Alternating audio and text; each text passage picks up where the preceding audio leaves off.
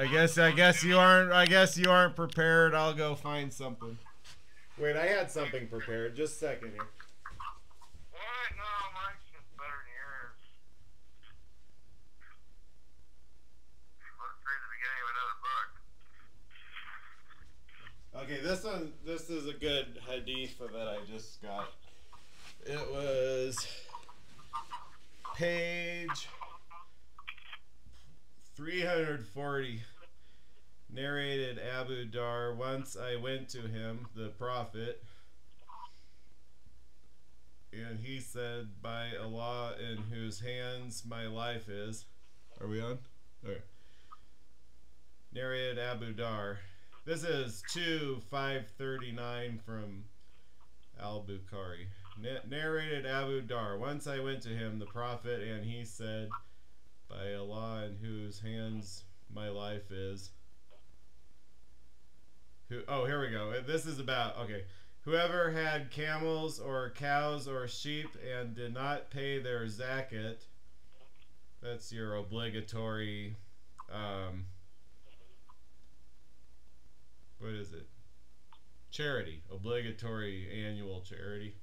Those animals will be brought on the day of resurrection, far bigger and fatter than before, and they will tread him under their hooves and will butt him with their horns, and those animals will come in circle.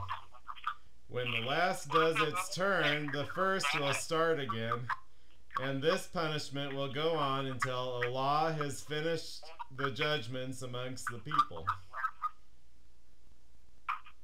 So that could be happening to you for thousands of years before you even get judged. They're super fat, and if they get bigger, they can't walk or something. No, this is in the afterlife. Well, listen, what? I got a nice rant on the Rothschilds. No, it's whoever has camels or cows or sheep and did not pay their zakat, those animals will be brought on the day of resurrection, far bigger and fatter than before, and they will tread under their hooves and will butt him with their horns, and those animals will come in circle, and when the last does its turn, the first will start again. The punishment will go on until Allah has finished the judgments amongst the people. So that's in the afterlife. Anything's possible in the that's where people are going to be crawling on their faces and to the call of the for the judgment. Crawling on their faces with their eyelashes. Yeah, that's possible. It's going to be creepy. The wicked are going to be made to do some. It's going to be pretty scary. I'm not going to want to be on the wicked. That's scary. Okay, you got your sermon ready now? 1970. Let's have a recap of 1972. What did you have some afterthoughts? It sounded like you were starting to think about it again the other day. A recap of 1972 when the aliens saved us from the giant sun flare. I don't know. I'm glad they did. That was nice of them. That was like 2 years before we were born. Yeah. I wouldn't have been able to enjoy my life on Earth if they hadn't saved mankind. Who were they?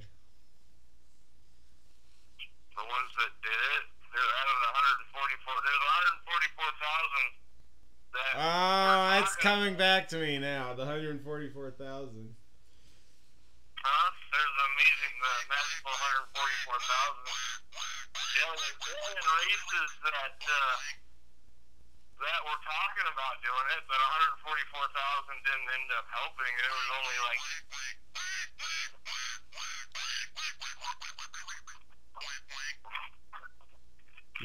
You like the noisemaker? What was that? I know, it's like a duck that quacks when you squeak it, or when you squeeze it.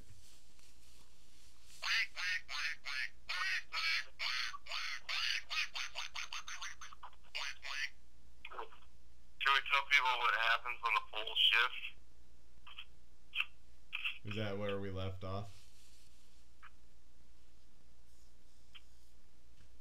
Crawling on their eyelashes, they probably will be. You probably figured out what it's going to look like. Ew. Well, the Wicked will be made to do terrible things, that's for sure. Yeah, let's talk about the secret government. You guys, nobody really knows yet.